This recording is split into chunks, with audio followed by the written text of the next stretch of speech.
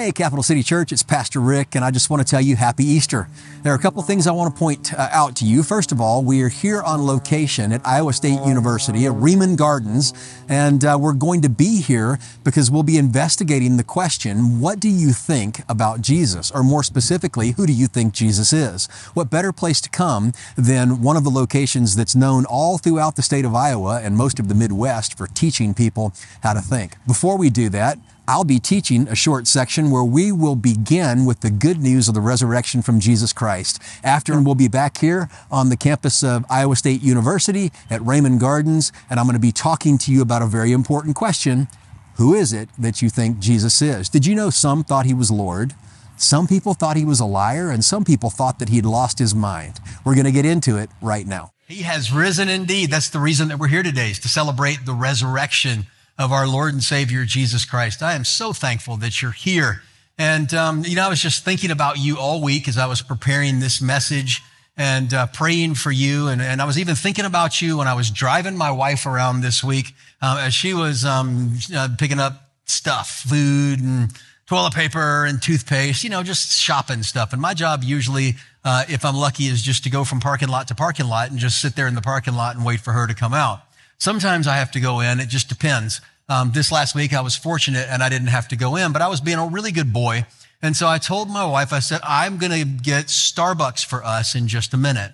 And she said, well, why are you telling me now? And I said, well, I know sometimes you need a little bit of warning because you don't always know exactly what you want. And I was being real careful because you don't want to offend. It's just the reality that sometimes she needs a little extra time, and I hate to wait there at the drive-through window. You're just staring there, talking, and so I even gave her a second warning. We were getting closer to the time when I was going to drive to Starbucks, and I'm like, hey, sweetheart, just wanting you to know in just a minute we're going to go drive through Starbucks. And she kind of looked at me again like, why are you telling me that?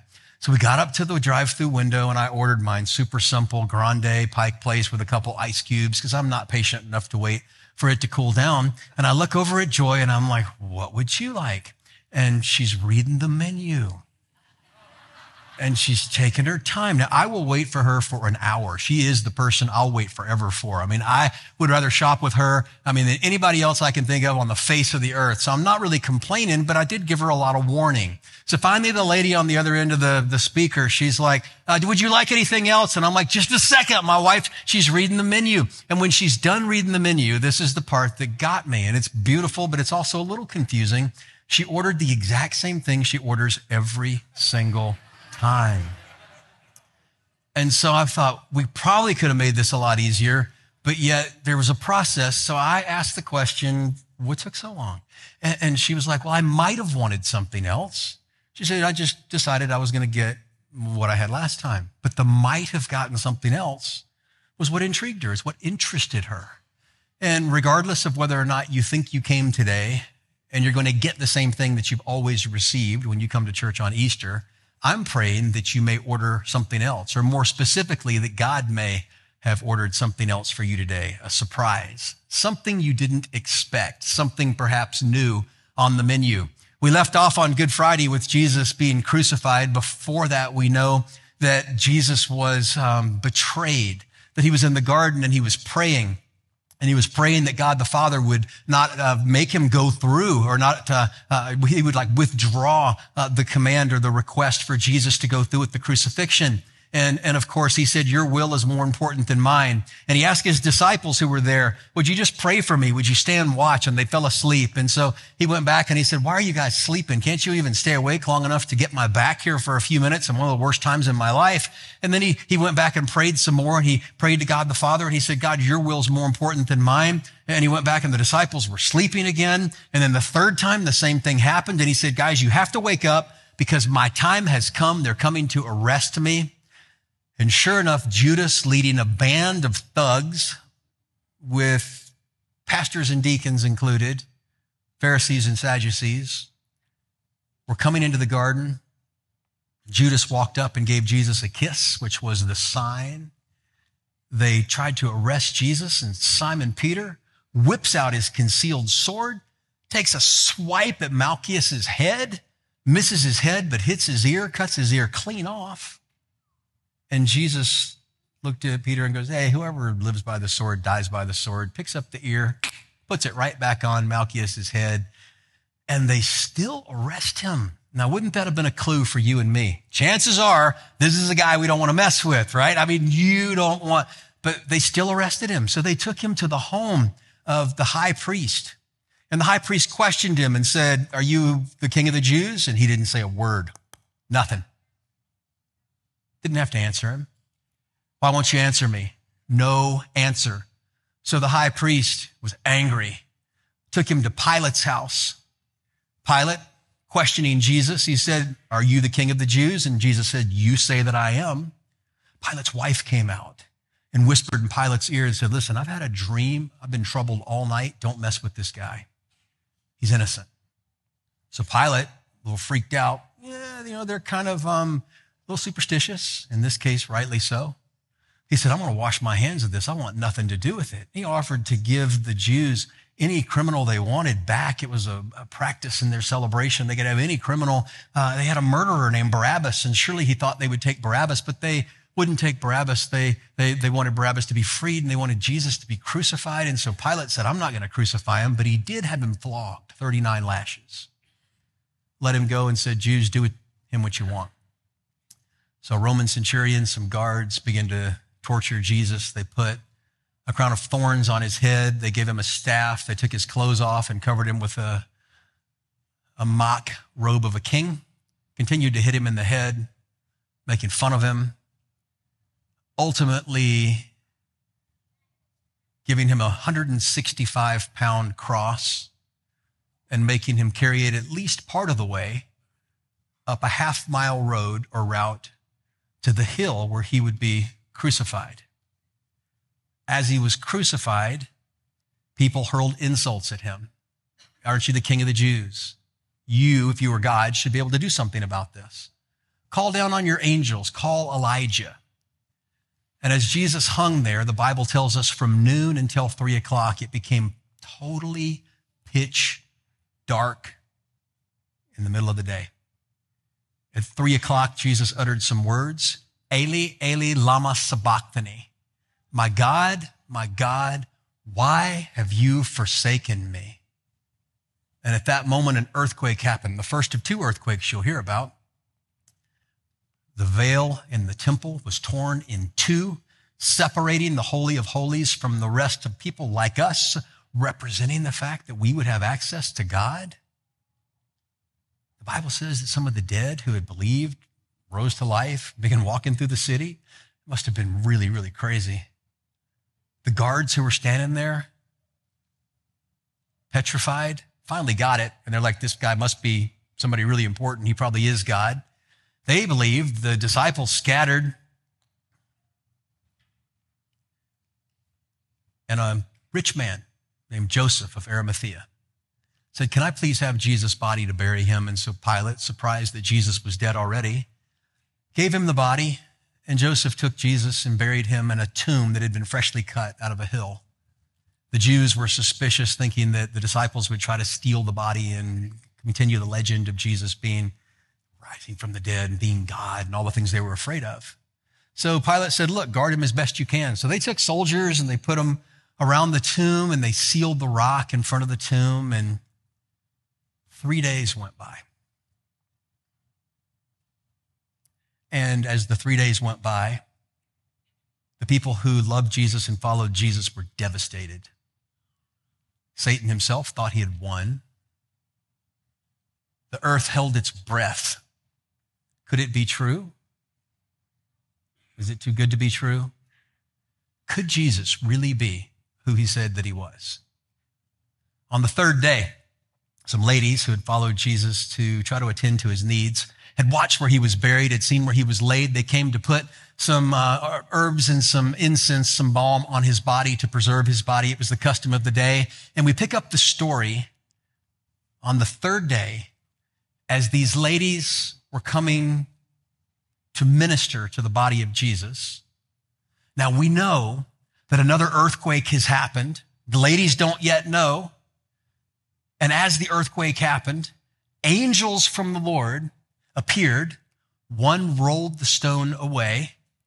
And after he rolled the stone away, the angel sat on top of the stone, which I think was an exclamation point to the best job ever. If you're an angel, what better job could you have than being sent from God to roll the stone away to prove the resurrection had happened?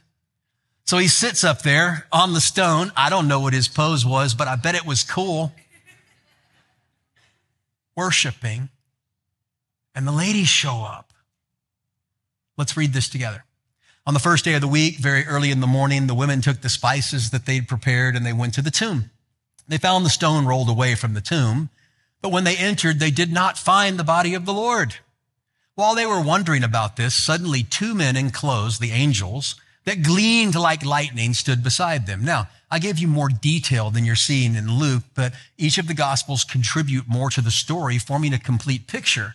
And I would encourage you to do what I did last night, and that is to go read the story from each of the Gospels and the account that each of the authors gave that contribute more detail and different aspects to this story, and allow it to sink in and to settle. It's at the end, the last section of each of the Gospels, Matthew, Mark, Luke, and John. In their fright, the women bowed down with their faces to the ground, but the men said to them, "Why do you look for the living among the dead?" Now the answer was, because we expected him to be dead. We saw him killed.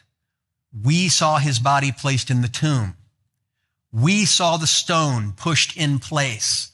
We saw the seal that the Roman government put on the tomb. We saw the soldiers under threat of their lives post up to protect the integrity of the tomb. That's why we look for the dead where the dead are supposed to be. And that's why they didn't expect him to be alive. He's not here, the angels said. He has risen. And the women said, he has risen indeed. No, they didn't do that back then. That was just us that do that. They said, he has risen. Remember how he told you while he was still with you in Galilee? The Son of Man must be delivered into the sinners, to be crucified, and on the third day to be raised again. Then they remembered his words. Perhaps it's true. Maybe Jesus is who he says he is. Who do you think Jesus is?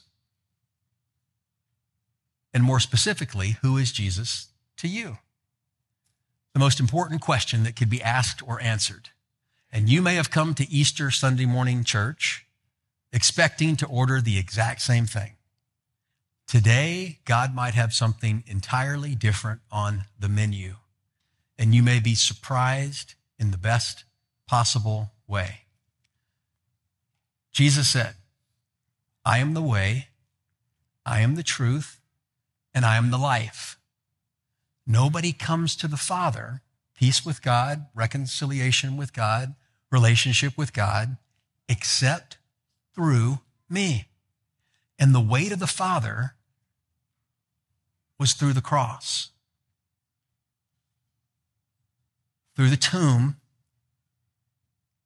and through the resurrection, where sin, Satan, and death was defeated once and for all.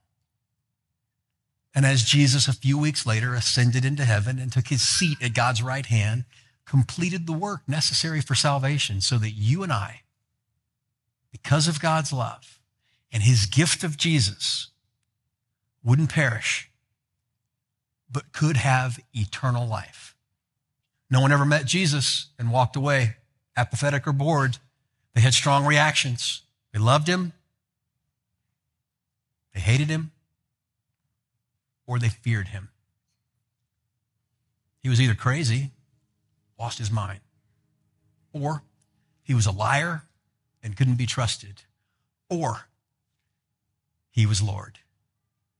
The Messiah, the Savior of souls, the forgiver of sin.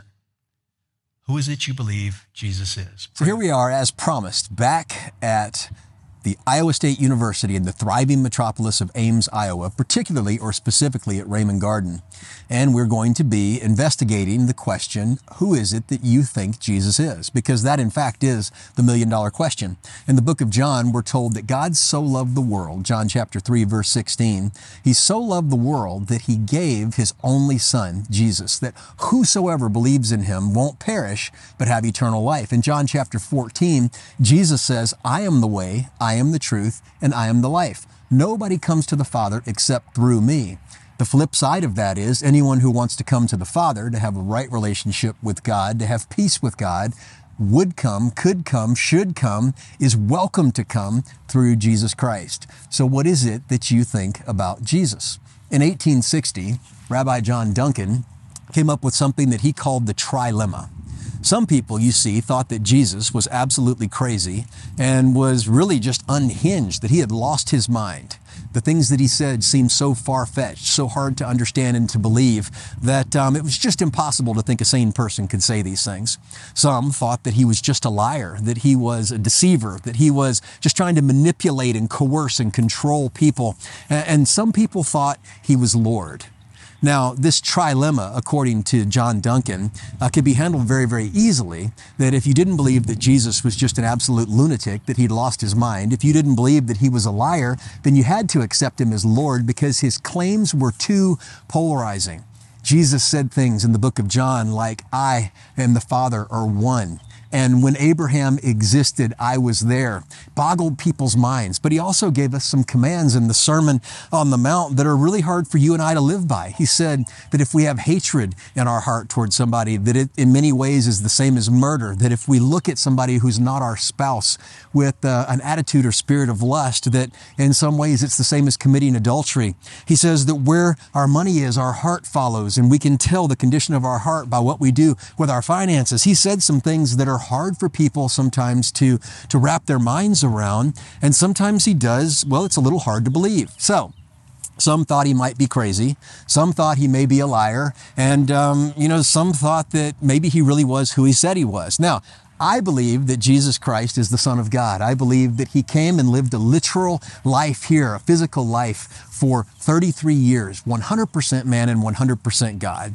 That he never sinned and never made a mistake, that he was perfect, that he voluntarily gave up his life on the cross to take on my sin and your sin, so that when he rose again 3 days later, the day we're celebrating today, Easter Sunday, we don't have to perish, as John 3:16 tells us, but we can have eternal life with our Heavenly Father in heaven. But what is it you believe? More specifically, who is it that you believe that Jesus is? In Mark chapter 2, if you can remember last week, I know it was a long time ago, I talked to you about some events in Jesus' life. He had begun to gather a crowd. He'd left Nazareth where his life was being threatened by people who were tired of listening to the things that he had to say, these religious leaders who wanted him dead, and he had moved back to Capernaum, which was going to be his new home base. In Capernaum, he stopped by a home, probably Peter's home, one of his apostles or soon to be apostles, and he began to teach. Now remember last week we talked about how 4 friends broke through the crowd that was dangerous, the crowd that was distracted, and went up to the roof and tore a hole in the roof and lowered their paralyzed friend down to Jesus' feet. We talked about how Jesus looked at their faith, that he looked at the man laid at his feet, and he said, son or friend, your sins are forgiven, and then he healed him. But it made the Pharisees, the Sadducees, the teachers of religious law, absolutely furious with Jesus because they said, who are you to forgive sins? Only God can forgive sins. And of course, Jesus probably gave a little smile because that in fact was the point. And Jesus answered them and said, what's harder, to heal a man or to forgive a man of his sins? He healed the man to show that he was God. And the crowd, many of them were drawn toward him, and then some repelled further away. You see, when you read the New Testament, you never see anyone encounter Jesus and walk away with a neutral or apathetic kind of a response. They were either, just in love, loved this man and wanted to hear more and wanted to follow him. They were afraid of him because the things he said sort of disrupted their life and he was calling them to things that were uncomfortable and more, or they hated him and wanted him dead. A little later in Mark chapter 2, we see Jesus calling a soon-to-be disciple who was a tax collector, who was a Jew that had turned his back on the Jewish people and was working as a thug, a collector for the Roman government, probably extorting fishermen, and set up a tax collecting booth there in the middle of the market. And Jesus was walking by with some people who would soon be his disciples, and he looked at Matthew, at Levi, and he said, "Hey, I want you to follow me." Now, not only was that scandalous, not only was that so counter to the culture, it was mind-boggling, but the people who were watching thought this certainly couldn't be God, because God would never associate with a thug, with a collector, with a person who'd sold out their people and turned their back on the Jewish faith. But not only did Jesus embrace Matthew and offer him a different life, Matthew invited a bunch of his friends to his home. The Bible says that it was full of sinners. Now, don't be judgmental about this, because you and I are sinners. Many of us have been saved by God's grace and through our faith, but sinners just like Matthew's friends. And the Bible says that Jesus didn't just stop by and have prayer, but that he actually went in and had dinner with them and hung out with them, which was scandalous to the religious leaders of the day. Them thinking Jesus was up to something, that he was either lying about who he was and had some sort of an angle, that he had lost his mind and didn't know what he was doing. But yet there were a few that were holding out hope that he was Lord. If we fast forward to Mark chapter 3, we see this unbelievable unfolding of events where Jesus meets a man in the temple and his hand was shriveled up and needed to be healed. The Pharisees and Sadducees watching Jesus, trying to figure out, are you going to heal on the Sabbath? Which was against the rules. You couldn't do any work on the Sabbath on their Sunday. And Jesus, in fact, healed this man, which further polarized the crowd. You see, no one ever met Jesus and had an apathetic response, a neutral response. He was either who he said he was, Lord, forgiver of sins, giver of life, redeemer of souls, or he was a liar or he was crazy, that he had lost his mind.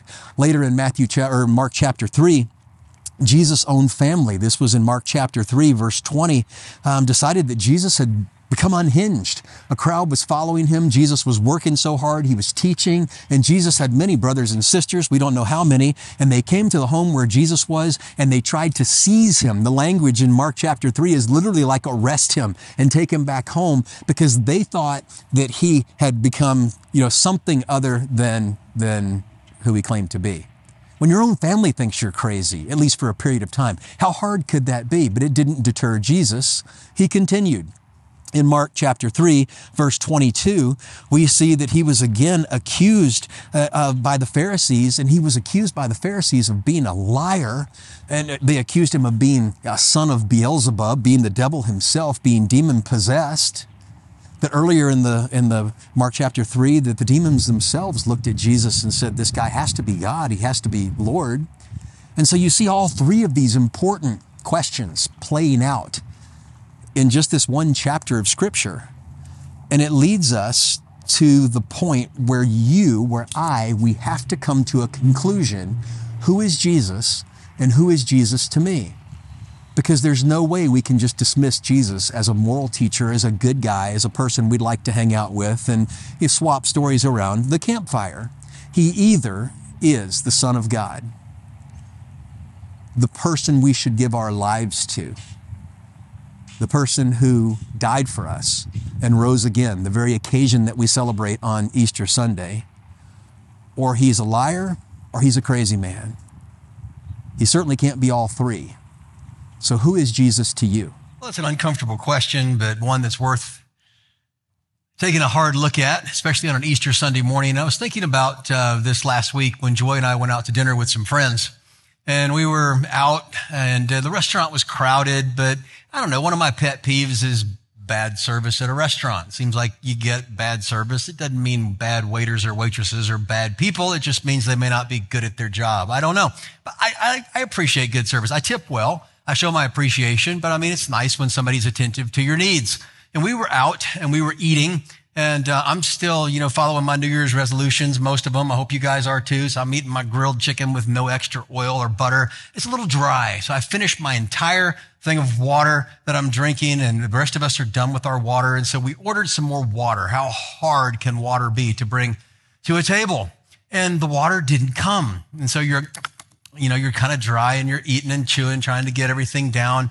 And you're looking around going, okay, it's busy in here. I get it. Maybe there's a reason, a logical, explanation, and the water doesn't come. And so, I do what you do. I take the water and I put it over on the edge, the very corner of the table, and I just set it down on the corner right there where they can't help but not see it. It's like an international sign for I'm thirsty and need some water.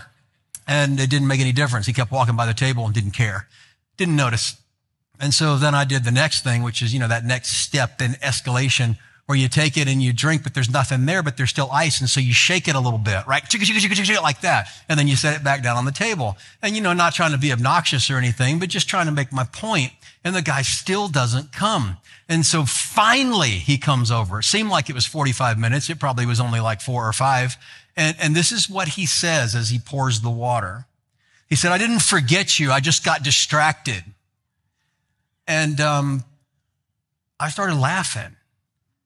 And Joy and our friends, they didn't laugh at all. They're like, what are you laughing at? And I said, well, didn't you hear what he said? And they're like, what do you mean? They're drinking their water. And I said, he said, I didn't forget you, but I just got distracted. And I said, isn't that the same thing? And they thought about it for a second and went, well, yeah, I guess it is, right? Because what is distraction, right? I mean, he forgot about us until something reminded him about us, and then he wasn't distracted anymore. And so then he remembered, and I thought it was odd that he was justifying his forgetting by just calling it a distraction. The reason that I'm bringing us back to this question is that some of you probably have become distracted since you've focused on this question, this hard question.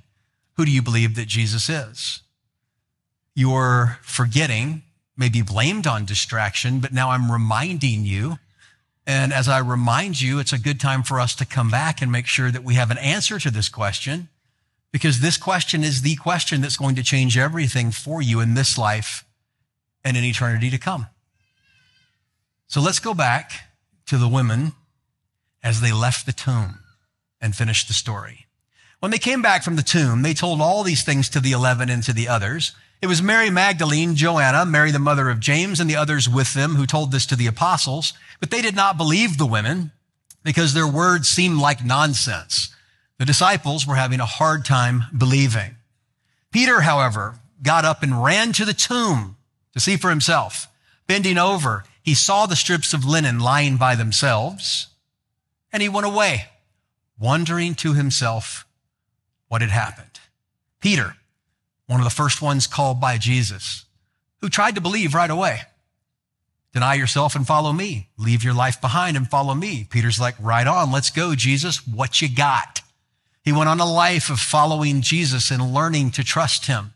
In the middle of a storm, he sees Jesus walking on the water, which seemed hard to believe. But he said, hey, if it's really you, tell me to come. I'll come. And Jesus said, come. And so Peter hops over the side of the boat, starts walking on water in the middle of a storm until all of a sudden he wasn't, because he had a little crisis of belief. He began to sink. He threw his hands up and said, help me, Jesus. Jesus did. And Peter settled back into his desire to believe. He'd seen more than most. One of the most notable disciples of Jesus, one of the loudest disciples of Jesus. You think he'd be one of the most faithful. But even Peter didn't have a straight line to faith. When Jesus was arrested, when he was tried, Jesus' words in Matthew 23, when he told the disciples, you're going to see some events that are going to blow you away and make you crumble. Well, they came true. Peter followed the throng, the crowd, the lynch mob, and sort of set up a post outside the gate of the high priest's house. Peter, supposedly a disciple of faith, the one who had swung at somebody's head with a sword just a little bit earlier in the garden to try to protect Jesus and offer up his life, all of a sudden questioned by a junior high girl. You know this guy? Well, the events had turned. He looked a little less likely being the Savior than he did, before he was arrested, before he was dragged off in handcuffs. And so he said, nope, I don't know him.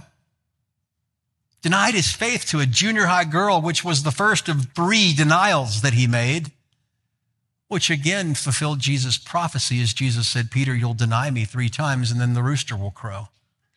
So Peter does it again with a different crowd, and then a 3rd time. and then heartbroken slinks away with the rest of the disciples as they disappear in a crisis of faith. So belief is not necessarily a straight line. Peter originally tried to believe. He had some stumbles along the way. When questioned, he took a big step back, had to rethink things. Jesus even appeared to him a couple of times to show him after he rose again that he was for real. And Peter really didn't settle things in his heart until the story at the very end of John. When he saw Jesus, it's a fishing story. And Peter jumped over the side of the boat, swam to shore where Jesus cooked him breakfast. And Peter, secure in his belief, lived the rest of his life as a follower of Christ, and it changed everything. And I want you to know that it can change everything for you too. There's a beginning to our life, and there's an end to our life.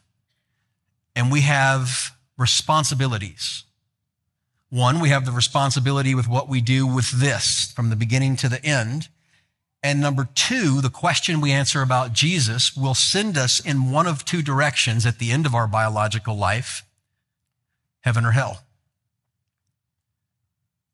And there is no more important decision than the decision you make about Christ and who he is to you. Because he's not just a good teacher. He's not just a person who drops parables from time to time, and you can put things on greeting cards that make people feel better in difficult situations. As I've said, and John Duncan said, and C.S. Lewis said, and countless scholars said, and Mark chapter 3 reinforces, Jesus was either Lord, he was crazy, or he was a liar. Because no good person would say they're the Son of God unless they were the Son of God. No sane person would say, I am the way, the truth, and the life. Nobody comes to the Father except through me, unless he was the way to the Father. So we believe that Jesus was who he says he was. I believe that Jesus knew us, and as the Bible says, that as we were formed in our mother's womb, he knew us and had a plan for us, and that after we were born sinful. Adam and Eve started it in the garden. But I used to be mad at them, especially Eve, because she started it, right? I'm really not anymore. I've been around long enough to know that I probably would have done the same thing. Maybe faster, who knows? I might have been there one day and been like, here, that looks good. I don't know. You might have too. They blew it for everybody. The Bible says that everybody born after Adam and Eve was born sinful, for all have sinned and fallen short of God's glory. His standard for the wages of sin is death, but the free gift of God is eternal life through Christ Jesus. And that we have a responsibility to choose Christ or to choose ourselves. I know what it's like to choose myself, and I don't like it. So I've made my choice. But you have to choose for yourself. I can't choose for you. And so a life in Christ, as Peter found out, and as many of us have found out, isn't just about over there. It's about the peace and the hope and the meaning and the purpose that we get along the way. Where God takes our drive, our gifts, our desires, our abilities, and works them together in a way that's supernatural and purposeful and aligns us with his plan, so your life that may seem random or senseless begins to make sense. And some chase success and find success is empty. Some chase love and find love in the wrong place, and they find that it's empty. Because the human heart was not made to be satisfied with anything less than a personal relationship with Jesus Christ. But we try to fill it with almost everything else along the way. So the decision that we make about Christ fulfills this life as we give ourselves to him. And then when you get to the end of your life and you breathe your last, which is the thing that most people fear more than anything else, biological death, we don't have to fear, because salvation has given us freedom from our past and our sin, freedom in the present moment, and freedom to not worry about the future and our eternity. And we can step into eternity without fear, realizing that for the Christian, when we die, we instantly awaken to the reality of heaven, and you hear Jesus say, welcome home. You were good and you were faithful. So do you see why it's so important to not just believe who Jesus is, but to settle who Jesus is for you? The Bible tells us that to make this personal, that we have to confess sin, agree with Jesus, that we've had thoughts, actions, or attitudes displeasing to him. I have, probably today. Thank God I'm forgiven. Haven't you? You ever met anybody that says, I've never sinned? I mean, good gracious, how deluded could you possibly be? You ever have a 2-year-old? Fortunately, kids, I believe, they have a little buffer there till they reach an age, somewhere along the way where they're responsible for their actions. But I mean, we're born with a sinful nature. We're all sinful. I don't have a hard time admitting it. And we say, God, I'm sorry. I have not lived up to your standard. I have sinned and I need forgiveness. Forgive me for my sin. And the Bible says that when we confess our sin, listen up, this is the good part. When we confess our sin, he's faithful, which means he's going to do it. And he's justified, which means it's right for him to do it, to forgive us of our sin. And here's the best part, and to cleanse us of all unrighteousness. Now, many people say, you didn't know how I used to live. And I get to say, it doesn't matter. Because whatever you've done falls under all. And the blood of Jesus is sufficient to cover all sin. How good is that? So we confess our sin. How do I do that? Well, you just tell God. How do I tell God?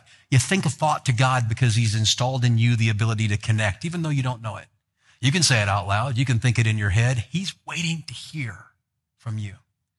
Second thing is you say, listen, I don't know everything there is to know about Jesus, but I know this and I believe it. Because Jesus is the way and the truth and the life, the way to the Father. And here's the third thing, and it's really important. We say, I confess my sin, I believe who Jesus is, but in between the beginning of my life in Christ now and the end of my biological life, I want to live for you. So everything I have now belongs to you, God. I hold nothing back. I'm yours. I want to live a different way. And then, my friend, you've become a follower of Christ. Then you've answered the question correctly. Who is Jesus to you? You may have come in expecting to order the same thing off the menu, and God may be giving you an amazing surprise. You may have been distracted because some don't like to think about this question. But ignoring the question doesn't make the importance go away. So I've done the best I can to lay it out here at your feet for you to consider, a question for you to answer, so this could be your best Easter ever. Father, thank you so much for the time that we have spent this morning celebrating the resurrection of our Lord and Savior, Jesus Christ. As Jesus, God, came to earth in human form, boggles the mind, 100% God and 100% man, living a perfect life and dying a death he didn't deserve, to pay a price I couldn't pay, rising again, defeating sin, Satan, and physical death once and for all.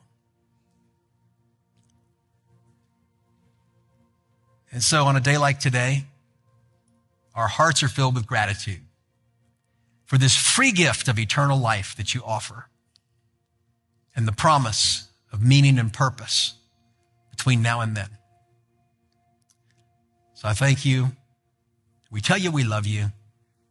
We celebrate you at Easter, and we do it in Jesus' name. Amen.